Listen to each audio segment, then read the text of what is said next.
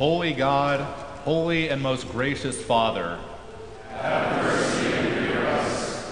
Our Father, who art in heaven, hallowed be thy name. Thy kingdom come, thy will be done, on earth as it is in heaven. Give us this day our daily bread, and forgive us our trespasses, as we forgive those who trespass against us. And lead us not into temptation, but deliver us from evil. For thine is the kingdom, and the power, and glory, forever and ever. Amen. I believe in God the Father Almighty, maker of heaven and earth, and in Jesus Christ, his only Son, our Lord, who was conceived by the Holy Spirit, born of the Virgin Mary, suffered under Pontius Pilate, was crucified, died, and was buried. He descended into hell. The third day he rose again from the dead. He ascended into heaven, and sits at the right hand of God the Father Almighty. From thence he will come to judge the living and the dead. I believe in the Holy Spirit, the holy Christian Church, the communion of saints, the forgiveness of sins, the resurrection of the body, and the life everlasting. Amen.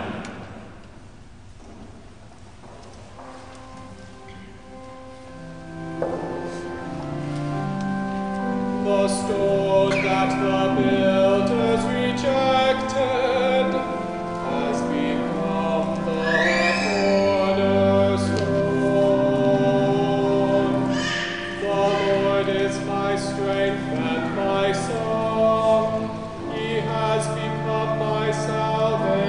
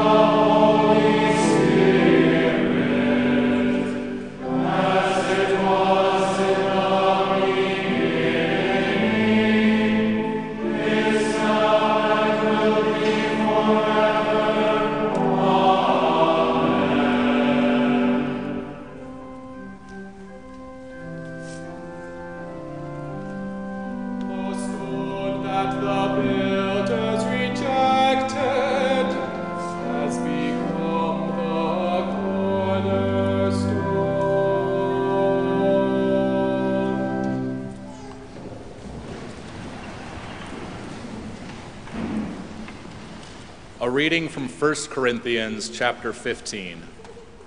Now I would remind you, brothers, of the gospel I preached to you, which you received, in which you stand, and by which you are being saved, if you hold fast to the word I preached to you, unless you believed in vain.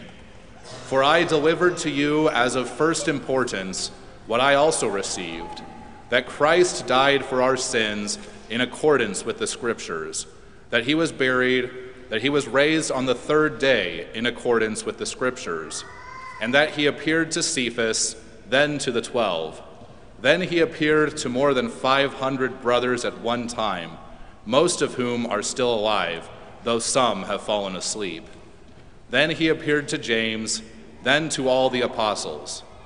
Last of all, as to one untimely born, he appeared also to me, for I am the least of the apostles, unworthy to be called an apostle, because I persecuted the church of God. But by the grace of God, I am what I am, and his grace toward me was not in vain. On the contrary, I worked harder than any of them, though it was not I, but the grace of God that is with me. Whether then it was I or they, so we preach, and so you believed. O Lord, have mercy upon us. Thanks be to God. In the name of the Father, and of the Son, and of the Holy Spirit. Amen. Alleluia, Christ is risen. He is risen indeed. Alleluia. So how much Jesus do you need to be saved? This is basically the same question as how much Jesus do I need to be a Christian? Regardless of how the question is asked, it still is the wrong question.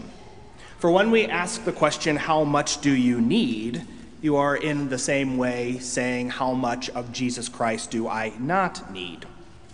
When we turn it into a numbers game, when we try to quantify these sorts of things, we put ourselves in control on top of Jesus, slicing out of him the things that we like and discarding the rest.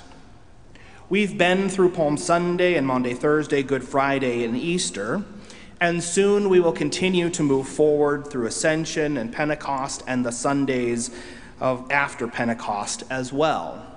So which of these Jesuses do you like the best? There is a clue in your answer.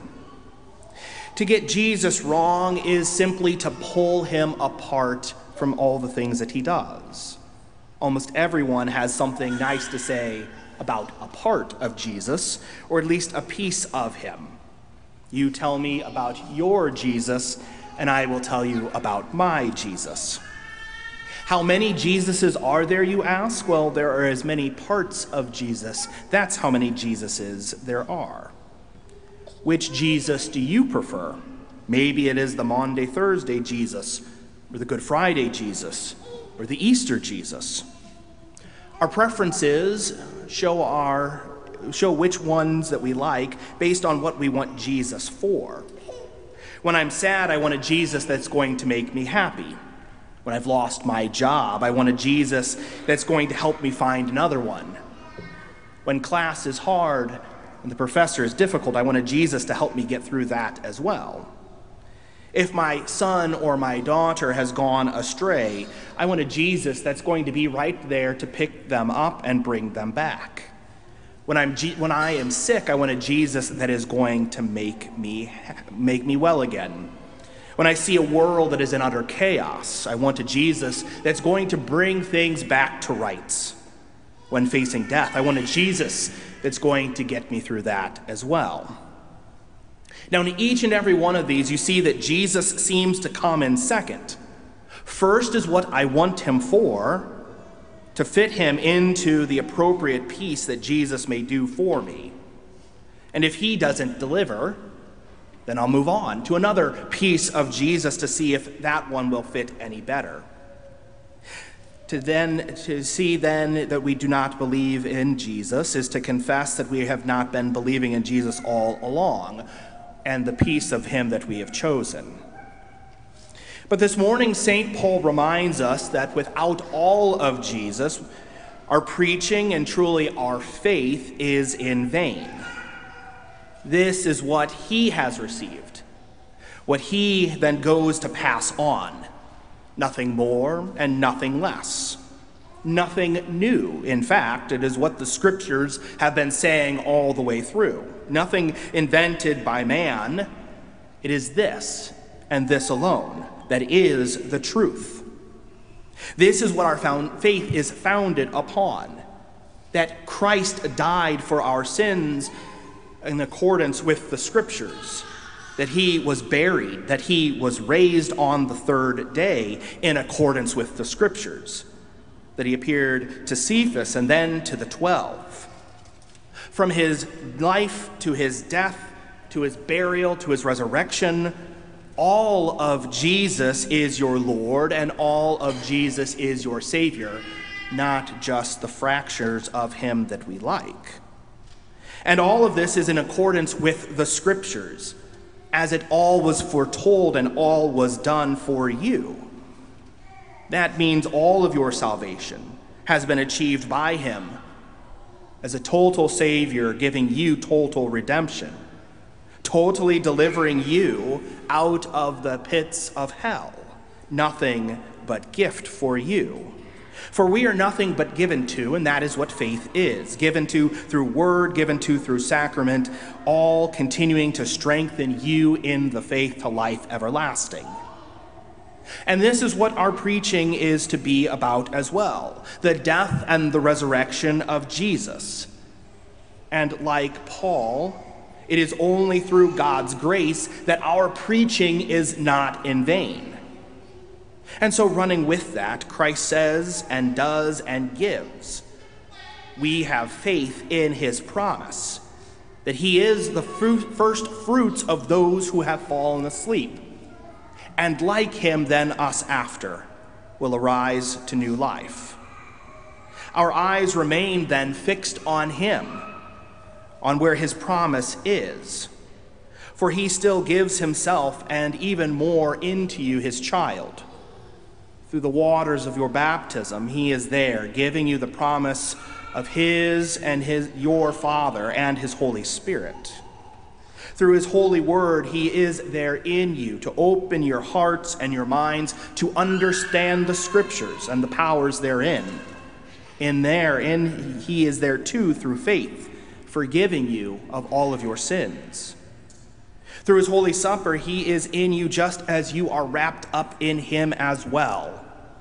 With holy body and precious blood, they're gifting you with life and forgiveness and total salvation from this total Savior. So continue to take in lots of his word, for he is there for you to give himself to you.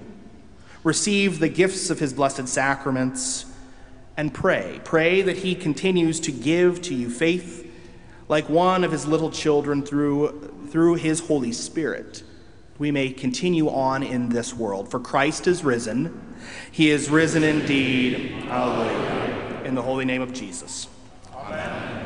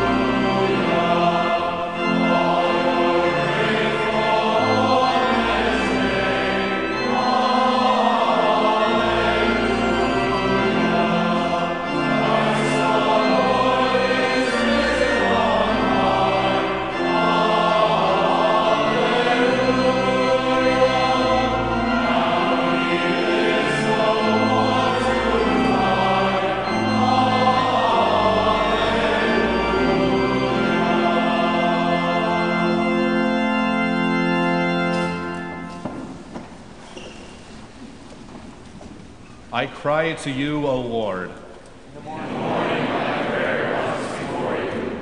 Restore to me the joy of your salvation. And uphold me with a willing spirit. My mouth is filled with your praise. And with your glory all day. Every day I will bless you. And praise your name forever and ever. By awesome deeds you answer us with righteousness. O God of our salvation, the hope of all the ends of the earth and of the farthest seas. Bless the Lord, O my soul. And all that is within me, bless his holy name. He redeems your life from the pit. And crowns you with steadfast love and mercy. Hear my prayer, O Lord. Let my cry come to you. Let us pray. O God, for our redemption you gave your only begotten Son to the death of the cross, and by his glorious resurrection delivered us from the power of the enemy. Grant that all our sin may be drowned through daily repentance, and that day by day we may arise to live before you in righteousness and purity forever. Through Jesus Christ our Lord, who lives and reigns with you and the Holy Spirit, one God, now and forever. Amen. O Lord God, Heavenly Father, you gave your only Son to die for our sins and to rise again for our justification. By your Holy Spirit, grant us newness of life, that through the power of Christ's resurrection we may dwell with him forever. Through the same Jesus Christ our Lord. Amen. I thank you, my Heavenly Father, through Jesus Christ, your Son, that you have kept me this night from all harm and danger. And I pray that you would keep me this day also from sin and every evil, that all my doings in life may please you. For it is to your hands I commend myself, my body and soul and all things. And let your holy angel be with me, that the evil foe may have no power over me. Amen. let us bless the Lord. Thanks be to God. The Lord bless us, defend us from all evil, and bring us to everlasting life.